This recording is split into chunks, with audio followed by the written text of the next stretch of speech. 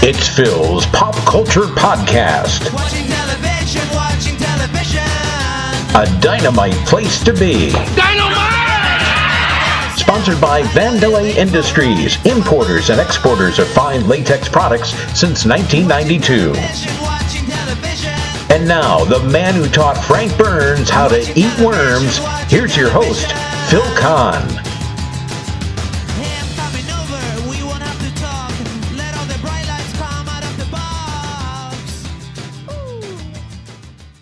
And thank you, John Meany, wherever you are. I am indeed Phil Kahn, and I welcome you to the latest installment of Phil's Pop Culture Podcast. I'm pleased to welcome today's guest, Joseph Stern. Now, you may recall Joe's appearance in the famous Adam's Ribs episode of MASH, but are you wondering where else you've seen his name? I'm guessing you recognize it from the closing credits of a number of TV shows and movies. In fact, he's probably best known for being the executive producer of Judging Amy, and also the co-executive producer for 2 seasons of Law & Order, which also included the pilot. And speaking of Law & Order, I'm most excited about a scoop I got today from Joe. You know the famous music bleak from Law & Order? You know it. Dun dun. Well, I have an exclusive. He gave me details on the origin of that now famous sound. So let's listen in on my recent chat with Joseph. Dun dun. Hi, Joseph. Thanks so much for being with me today. Okay, my pleasure. We, of course, have a mutual friend, Doug Gladstone, and I interviewed Doug for my podcast, and the topic of Adam's Ribs came up, the famous MASH episode, because that was Doug's first nationally published news article was about Adam's Ribs, and apparently he had contacted you to get some background information. Anyway, to make a long story short, Doug said, I've got somebody you really need to interview, Joseph Stern. And he told me the role you played in the Adam's Rib episode, and it's like, yes, I have to call Joseph. So welcome. So glad to have you. All right, call me Joe. Call you Joe. Oh, look, we're already on an informal first-name basis. I love it. Call me Phil. Okay. So you played, for those who may not have seen the episode, although I'm guessing many people have, you played Master Sergeant Tarola. The premise is that Hawkeye is sick and tired of the same food being served every day in the mess, and he has a hankering for something different, and he wants ribs, and he can't think of the name of the place in Chicago. Anyway, to make a long story short, he goes through all these trials and tribulations, and he and Trapper get on the phone and eventually get ribs delivered. Now, could you tell us about your role in that famous episode? Well, it's called Adam Ribs, and it's from Dearborn Station in Chicago, as I recall, and they go through, through different people until they get to me. I'm sort of the staff sergeant quartermaster, and I'm the person that would get the package of ribs that they finally figured out how to get through Trapper's girlfriend in Chicago, Mildred something, and she gets them the ribs, and they finally have to go and pick them up. The most important thing is the scene with me, and they come in. It's about a 3-minute scene, and in which I'm basically playing sort of Phil Silvers as Bilko. Yeah, yes. That's sort of the character, and we go at it. It's pretty funny, and yeah, you know something's up. You're wondering what the hell they're trying to hide from you. Have you seen it, Phil? I have many times. Oh, well, so you know what it is. You know what my part, and basically, yeah, we bargain, and then finally, they have to give me some of the ribs, and then I ask for some coleslaw, at the end, and they said they never got coleslaw, and I go, you sent all the way, and you didn't know coleslaw, and they say, forgive us, we're draftees. That's the scene. And the scene has appeared in some. I've been contacted by anthologies on comedy or something. Anyways, that was one of the first things I did when I came to. I was an actor in New York. I'd done Hot L Baltimore and replaced Judd Hirsch, and came out here and did. Was on a television series. I was Karen Ballantyne's roommate, and then. Oh, I didn't know that. Yeah, well, I did about 15 shows. I did the Lindbergh kidnapping case with Anthony Hopkins.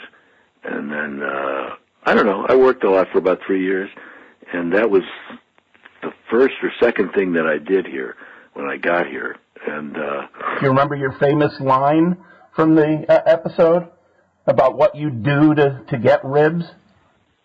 No, what is the famous line? I'd walk to Chicago on my knees in a snowstorm for a takeout order. That's correct. And I've seen it recently. I watched the episode I showed it to somebody. He says, I'm from Joliet. And I'd walk to, yes, that's exactly right. That's the line. And about every 15 years, somebody recognizes me from my voice. They hear me somewhere, and they say, oh, are you the guy who was on MASH? I remember when I was in New York years ago, and I was on the train, and somebody heard me, and they came up to me. I was with my family, and they recognized my voice. That's so funny that it wasn't the face, it was the voice? No, I know. Well, it's 40 years ago. I mean, then it was 20 years ago, you know. And they're still playing it. I still get a residual. It's my biggest residual. I get about $25-$30 every time they play it. Oh, get out of here. Yeah, honestly, I think it's up to over 100 times it's been played. No kidding. Well, we'll have to call all these TV stations and encourage them to keep playing it. Yeah, they keep playing. Oh, no, they're playing it all the time still. Depends on where they play it as to how much money you get, you know. So sometimes, you know, I get residuals from 4 or 5 other shows, although I haven't, done anything since 1977. And sometimes you get a check for 1 cent. No kidding. Yeah. Do you even bother cashing it? I went in to cash it at my bank, and the teller said, "How do you want it, heads or tails?" It's an old joke of mine, but it's true. Boom. That's good. I love it. Yeah. But they really are checks for a penny and 2 cents, like Law and Order sends them out for the cable checks. It's hysterical. That's so funny. And then, I quit acting and I went into television, and I bought a theater, and I've done about 50 plays. It's called The Matrix. It's very well known. It's in Los Angeles, and I started producing television. I went to work for a man named Dan Curtis, and we did The Winds of War and a bunch of other stuff, and then, Then I ended up producing the pilot in the first 3 years of Law and Order, and then I did the 6 years of Judging Amy, and then I did Dad for Spielberg with Gary David Goldberg, Jack Lemmon, and a lot of stuff. I just never stopped working, and then I've done a lot of plays. Why did you decide to give up acting and go into producing? Well, I've always been had the producing kind of chops, through school, college, high school, whatever, and I produced a play. I moved the play from Long Wharf to New York in 1969, and then, so I had, 10 years. I did 6 plays for Joe Papp at the New York Shakespeare Festival in the Park. And it was just a question of time when I was going to do it professionally, and I just got up one morning and said, that's it, and I called some people, and 6 weeks later I had a job with Dan Curtis. It was in 1977. I'd been out here about 3 years. I grew up here, and I went to New York and got married and was an actor in New York for 10 years and, worked for Joe and produced a play. And then, and then I just never looked back, I started my theater, where I produced for about 40 years there. First play I did was about the UAC committee, House of American Activities Committee, the Hollywood 10. It's called Are You Now or Have You Ever Been? And that was, that ran for about a year and a half here. And then that was before I got The Matrix, and then I got the rights to all of Harry Chapin's music, and I created a show about Harry Chapin's music, and then ended up doing a sequel to it called Lies and Legends. We did it at the Apollo in New York, in Chicago. And then it went to the Village Gate in New York, and it's been playing all over the country for about 40 years. And, every year I'd make a film and then also produce a play. And that went on for forever. And then the last 7 or 8 years I've been dealing with race. I did a multi-ethnic production of Arthur Miller's All My Sons, which was very interesting. And then this play Neighbors, which is, you can see on my website, the Matrix Theater website, you can see the thing that we put in festivals, a very provocative play about race. And we did a number of plays about different approaches to race. It was sort of, some about upper class, some middle class, and just different takes, and with the theme always being about race. Why did you decide to choose that as a theme to hone in on recently? I had always been interested in race, and I got an award from Screen Actors Guild when I was doing Law and Order in the early 90s, because I had employed the most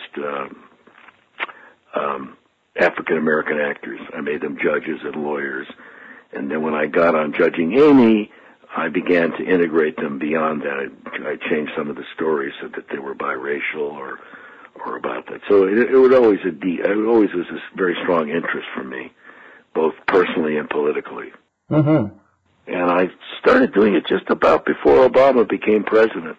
Oh. But I started, changing my theater, which was classical, which was made up of a lot of great actors like, David Dukes and Anna Gunn and Byron Jennings, a lot of New York actors and well-known actors who went on to, fame and fortune. And we had the best actors. And then I decided I was just going to deal with race. So basically my company of actors sort of, I really didn't participate much. It was mostly 75% of them was multi-ethnic, and most of them being African American. Some others, Latino, and then last year and a half ago, I did a play about Martin Luther King, that was done on Broadway with Samuel L. Jackson and Angela Bassett, which was not successful. It was directed here by a black actor named Roger Governor Smith, who's been in a lot of different Spike Lee movies.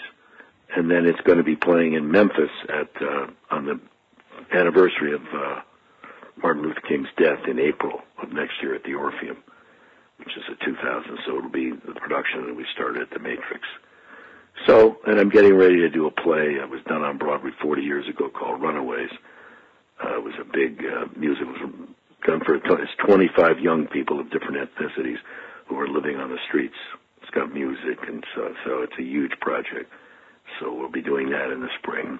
You're not slowing down at all. You've got so many irons in the fire, so many things going on. No, so it's, and a lot of the stuff I did had a lot political. I did the first movie, 93. I did play a movie called Other Mothers about a lesbian couple raising a child, 15-year-old. The whole idea was that the fact that you were raised by gay parents did not have anything to do with the predisposition that their child would be gay. So I had to produce studies and stuff for CBS to show that was true. Really? It wasn't much. And and I had to get letters from psychiatrists and child development people. And then it went on. It was with Meredith Baxter Burney, or Meredith Baxter, and we had an all-star cast of Judith Ivey and Joe Regabuto, and it was a total sponsor pullout, 1993. No kidding. Yep, they pulled out all the sponsors. It was a big article. It was just too controversial at the time? Yeah, it was very controversial, that the premise being that the female gay couple would, raise a child. If this had been 40 years ago, I could see sponsors pulling out, but... No, it was 25 years ago, 1993. That's unbelievable. It's called Other Mothers. We got a bunch of Emmys, and it was very provocative. And then, these were these 1-hour specials about, for young adults on CBS and ABC. And I did one about abortion. Mm-hmm. I gave a terrific actress, Jennifer Jason Leigh. Oh, yes. Yeah, she was in it. And then, and on Law and Order, I made a lot of people SAG, like, I'm still getting so bad with names. Yeah, you and me both.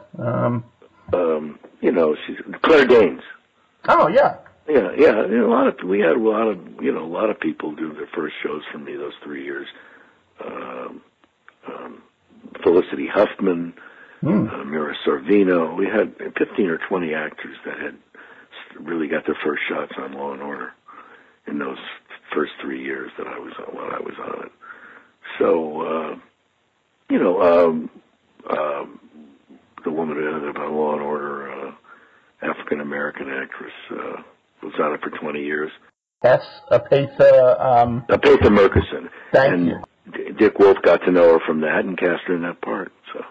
Oh, she was terrific. Yeah, she was great. So you were executive producer for 3 seasons for Law and Order? First 2 seasons I was co-executive, and the third season I was the executive producer and only person ever to get the credit in the back with Dick Wolf. And then, and then Judging Amy, I was partners with Barbara Hall, who has Madam Secretary now.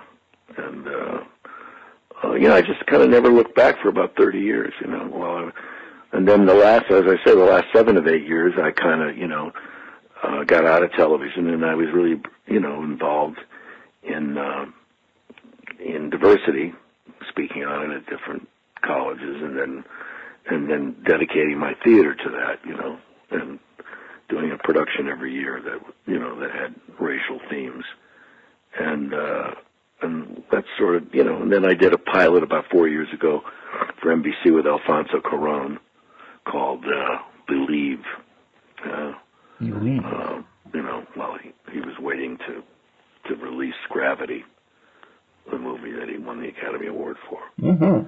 So, and now I'm back in television. I'm trying to develop a miniseries about St. Francis of Assisi. Oh, no kidding. Yeah, so I don't give up. What haven't you done that you want to do? That's a really good question, I think I'm doing it by being a little bit ahead of things in terms of race, how important it is to our culture. And I think I was just a little bit ahead of my time in that sense, or so I've been told. What do you think? Typically Hollywood, quote unquote, has a reputation of being very progressive, and yet you look at like racial, ethnic representation on TV. I did an interview on my podcast recently with Danny Woodburn, who played Mickey on Seinfeld, the little person. We were talking about the difficulties of getting folks with disabilities work or having subject matter covered in TV shows, movies. Why do you think it's been slow on the uptake with that? Well, it just hasn't, look, it took 30 or 40 years for a black female lead with Scandal. Yeah. It never worked. The James Earl Jones had a show. It was not done. It was not, there's been a whole explosion, and you're still fighting it. You're still reading articles and studies where there's not enough diversity in television and film, not only for African Americans and Asian actors, but even women, So you've seen, it's become a big political issue. And, and I believe that kind of my whole career has been about that.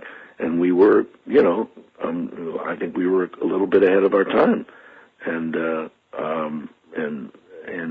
so that's been the focus of my work, or part of it, for these many years. And basically when I was on Judging Amy, the only show they didn't rerun out of 138 was when, did you ever see Judging Amy? Sure. Well, you remember the black actor Richard T. Jones, who was her associate. Well, they have a dream sequence where they kiss. And that was the only show that was never repeated because they got hate mail. You're kidding. No. In this day and age? I've never told that story. Yeah, I was 2005. Oh, my God. Yeah, they got hate mail. That's all they needed was that. In this day and age. I can't believe that. Daytime television was ahead of nighttime television in terms of interracial stories and characters and relationships. I remember there was a Star Trek episode where there was the interracial kiss between Captain Kirk and Uhura, and that, Yeah. that caused a big uproar. That show had good politics, They really did. So do you feel you're making a dent in this issue? Well, I'm just contributing. I certainly have made a impact in Los Angeles theater. I can't say that I haven't. I mean, when I look back at all the things I've made, they're politically. I've made shows about. In the first year of Law and Order, which they've gotten away from, we made shows from abortion to AIDS to you name it. And I think people got scared. The ratings weren't that high. They were also concerned about too many shows about African Americans, and the crimes started to become became white collar crime. I think the first 3 years we did a show about Malcolm X, and we had a lot of great shows, but I think it was not highly rated, the show. And I know as soon as I left, they replaced 2 regulars, males, with 2 females, which was fine, But they were, there was a certain concern about it, and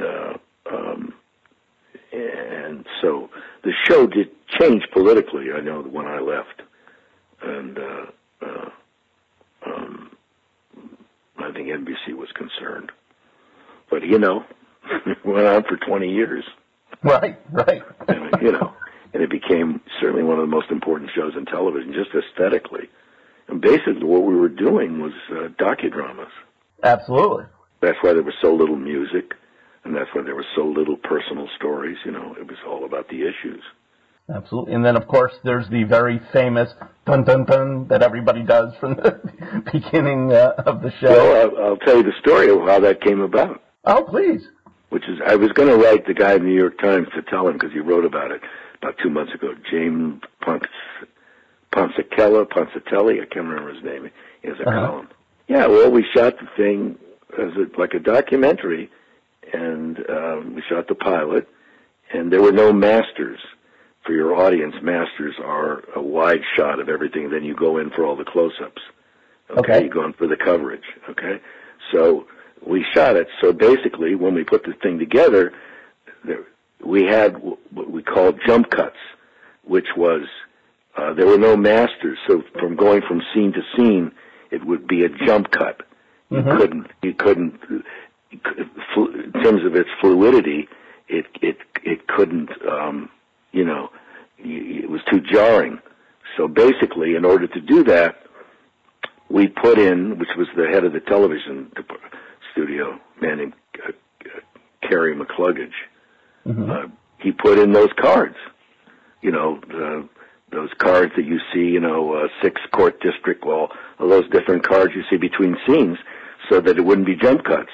Sure. And grew out of it was the famous Mike Post,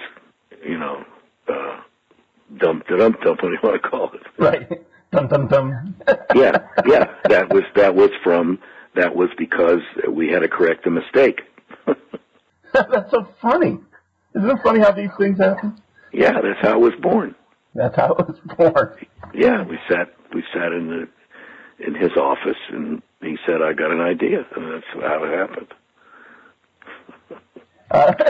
Great stuff. I meant to write that to the New York Times guys. Maybe I will still. I kept the article because he wrote all about it, but nobody knows the backstory of how it happened. Oh, see, I'm getting all these scoops here from you, Joe. This is great. That's a scoop, yeah. Yeah, don't call the guy from the Times. I want to have the scoop on this one. Okay, I'll give it a 2-month delay. Thank you for that consideration. Yeah. Now, I would like to, I'm sure you're a modest man, but in reading your resume and your website, you're the most highly decorated theater producer in LA's history. You've had 40 LA Drama Critics Circle Awards. I could go on and on. Yeah, I'm one of 3 people who've been here the longest, and basically, it's really been, I wouldn't call it a hobby, but there's, it's been my, I don't know what the word is, it's my charity work. It's not really charity, it's really, it's a contribution that I have made that does not have any financial reward. There's never been. It's strictly a labor of love, and it's been that's been 40 years of that, and so that's that's my contribution to the culture, and it always has been, among other. That's been my primary, So in Los Angeles, which has never gotten the respect that it should have gotten from New York. Yeah, why is that? Let me interrupt for just a second. Why doesn't L.A. carry the same cachet that New York theater does? Well, because L.A. has got everything else. We've got the movie industry. We've become a major sports industry with the decline of the Knicks and the Jets. And basically, New York's claim to fame is their theater. And once we started to grow in stature in our work and the respect we got, and we began to send shows around the world, they became invested in negating our art because people may not know, but our actors don't get paid for the most part. They get car fare and stipends because we don't get any grants. Only the music center gets it and a few other places. So basically, this is a movement, a 40-year movement of artists creating their own environment, because they always will. And there was never any money. We never got it. There was no commerce. And we created our own theater, like actor managers. And New York has spent many years trying to shut us down. And they tried to shut us down 30 years ago. We sued them, and they were not able to do it.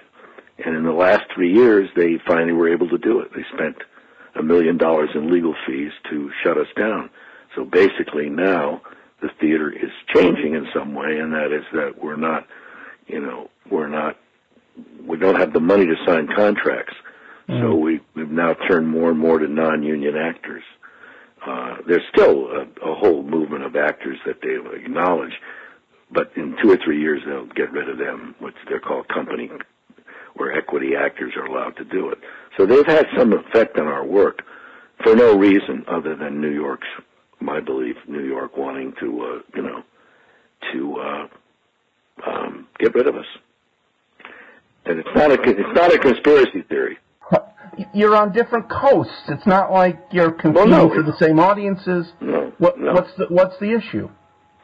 The issue is that they want to, as they have for many years, negate our work. That there's a difference between a West Coast artist and an East Coast artist, which is of course nonsense because people have emigrated here, but they created a situation where the bigger theaters here did not want to hire West Coast talent, designers, directors, actors. They drank the Kool-Aid. And basically what's happened is that has begun to change. Because as I say, we've sent so many shows around the world and around the country that started here that, there is, we've had to fight for that respect. And it's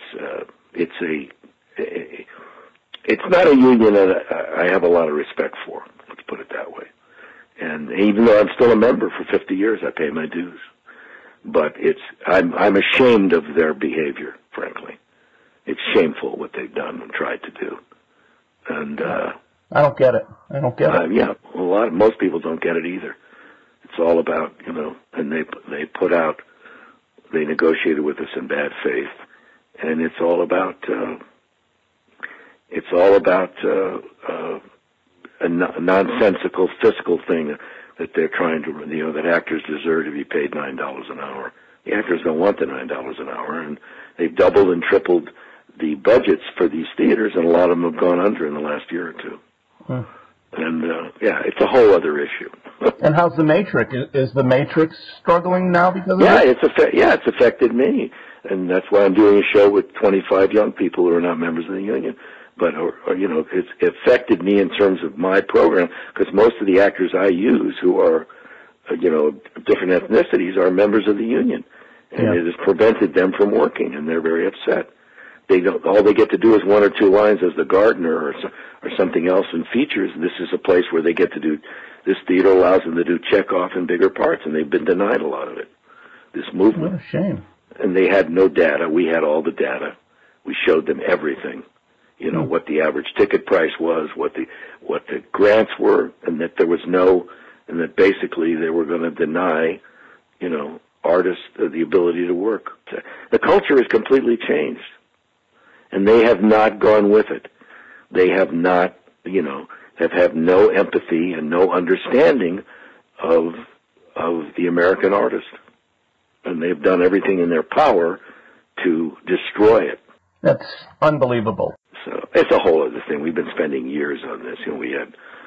We raised $100,000 from the community to hire lawyers and to plead our case, and it didn't work.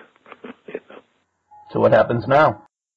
Well, we just go on. I go on. I will hire actors who are not members of the Union of Equity. We were hiring Screen Actor Guild and regular. More younger people will get an opportunity to act and be developed. I'm not going to quit. None of us are going to quit. If you need me, I can fly out there for you. My one dream in life has been to have a cameo appearance in either a movie or TV show, even if I just have to walk on and serve somebody a drink. I made my lawyer, who was not an actor, a judge on Law and Order when I was there. He still gets residual checks. Oh, that's great. He was a great friend of mine. Yes, his name was Richard. Name is Richard Tickton. He's a big theatrical attorney, and that he considers that one of his great thrills. Maybe I can be a judge one day for you. Yeah, it should only happen. I should only have a show. Right. Well, keep fighting the good fight, Joe. That's what it is, Phil. I thank you so much for being on. Okay, kiddo. I'd like to thank my guest, Joe Stern. Joe, I learned an awful lot from you today about film, TV, and theater, and really enjoyed our fascinating conversation. Oh, and thank you for the dun-dun scoop. Watching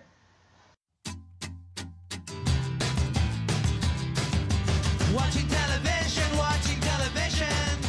We hope you've had a dynamite time listening to this edition of Phil's Pop Culture Podcast. Join us again next time for another stroll down memory lane. Until then, let's be careful out there. Watching television.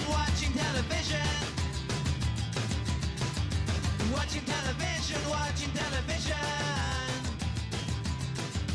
Hey, I'm coming over. We won't have to talk. Let all the bright lights come out of the box. Ooh. Watching television.